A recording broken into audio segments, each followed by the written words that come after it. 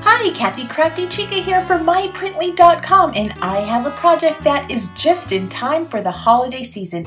We are making photo flowers. Now, if you go to myprintly.com, look for this project and you will find a template to make the flower petals.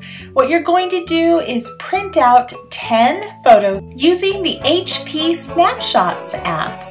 And then you're going to use the template to cut out the petals. You're going to need 4 large petals, 3 medium, and 3 small. Once they're all cut out, they will look like this, and this is cute little Dexter. Isn't he adorable? Now you're going to snip each petal at the bottom, fold it over, and then staple the edges. And what this does, this will give each petal some body to it so that it will look like a nice fluffy flower. And there you go. This is what they will all look like. See how they're nice and curved? Now it's time to start gluing. Starting with the larger petals, add a drop of white craft glue and then press the other large petal right on top of it, and you're going to do this for each of the 4 petals so that they make the base of your flower.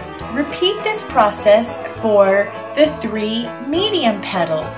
Glue those right in the center, and then you're going to do it one more time for the smaller petals for the center of the flower. There's still a couple things left to do to make this flower come to life, like curling the petals around a pencil to make them nice and textured. Next, we're going to trim the edges with glue and add some glitter and an embellishment, and look how beautiful it is. Have fun and add your own twist. Thank you so much for watching. Don't forget to check out myprintly.com for even more fun, crafty photo ideas. Thanks, bye!